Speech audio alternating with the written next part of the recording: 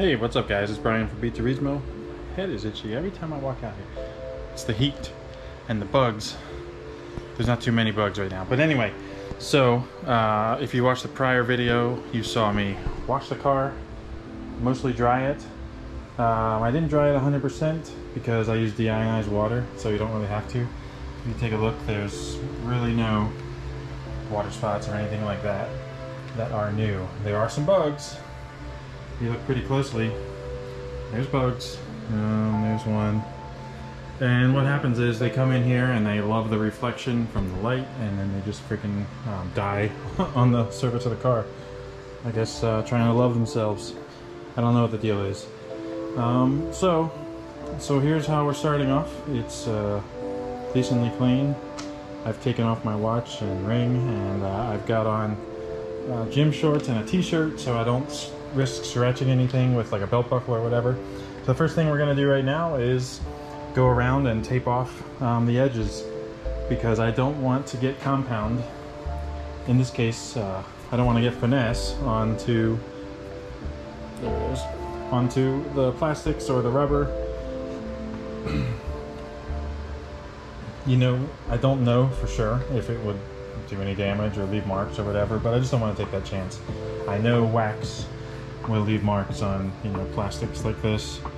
Maybe not this, but maybe definitely this. So I'm gonna tape these pieces off, tape off the taillights, and I don't think I'm even gonna do anything with the bumper, honestly. I might just like do a wipe down and put some stuff over top. I don't see any water spots. It's actually pretty awesome. I must have done that part already.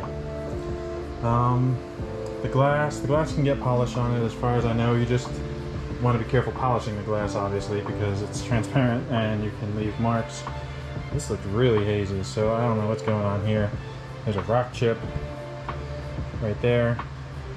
If you're at a point where you're thinking about ceramic coating or PPFing your car, this is a side note, I guess, but these caps are like, I think they're like $30 a piece or less, whereas getting PPF installed might be $125 for the mirrors.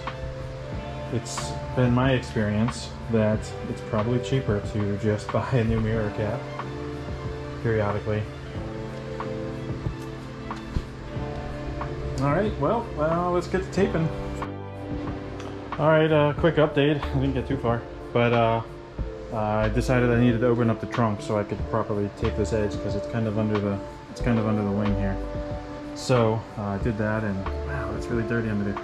Anyway, this car has been sitting since yesterday. It's full 24 hours, and there's still water dripping out of places. So just keep that in mind if you're going to, you know, do this. You're just gonna have to catch a little bit of water, and that's it. So nothing to worry about. Oh, one other quick little update. So, you know, I'm new to this. I'm true to this, but I'm new to this. There's like a corner here, and depending on what car you're doing this on, you might have a similar feature.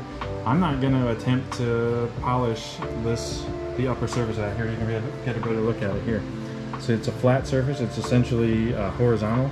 I'm not going to attempt to polish that because I would be banging my pad into that, and I don't have any kind of a rotary tool that doesn't have the random orbits, and I wouldn't want to take a chance on polishing that and going through this corner too fast.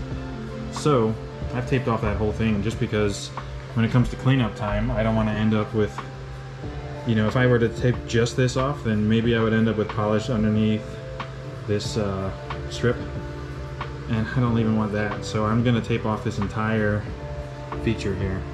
That way there's no chance of getting any polish in underneath that I would have to deal with later. And then up here, I'm going to just tape along this edge, and then of course tape this off. For the most part, I would say that if you're slinging, you're using too much product, and you need to use less. But you know, somebody more experienced might tell you something different, and I would listen to them because I have very little experience doing this. I'm just sharing what I'm finding as I go here. And I have watched a lot of videos on YouTube, and I've watched some people do this and stuff, and got some really good pointers, and we'll just go with those, and you know, just I'll develop my own process, I guess. But remember, I'm not correcting like defects, I'm just correcting, well, defects. I am correcting defects in that they're water spots, but I'm not correcting like scratches and swirls and stuff, unless I guess encounter them as I go. We'll see. Anyway, update done for now. On to the next spot. Well, in a matter of just a few minutes, this is how far I got. Just kind of really roughly taped off.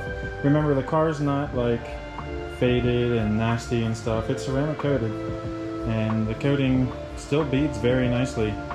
I just want to take care of these water spots, so I just taped off here like this. I don't think I'll tape off around that edge. I think we'll be okay with the gas cap. The doors, you know, I'll open them when I go to do my polishing. That way I don't worry about, you know, extending off of this edge or into this edge or anything like that. And then I can also get the whole way to the bottom without getting down to the side skirts. So I just taped off the plastics. The mirror, I haven't decided what I'm going to do about the mirror. I don't think I'm even actually going to touch it. Or if I do, I might just kind of like take the tool, polishing tool, and you know, go like this and just see if it gets any better or not. These might be due for replacement. That's kind of what I'm thinking. I got this all taped off. I'm not going to go any further tonight because it's 9:30 and I've been working crazy hours at my regular job, so going to stop for now. The next step from here would be actually to go through with a wax and oil remover. Americana Global Stripper is the product of choice. Wax and oil residue remover, and use that to go around and just get off all the fingerprints from me touching, you know, as I was applying tape and stuff. And then that'll also work to get the stupid bugs off. And like I said, I'm not going to clean it off tonight because I'll just get more bugs for tomorrow. I think I will keep the fans on just to kind of keep the air moving in here, so maybe I'll have fewer bugs than what I would have otherwise, but you know, I don't know. And that's it for now.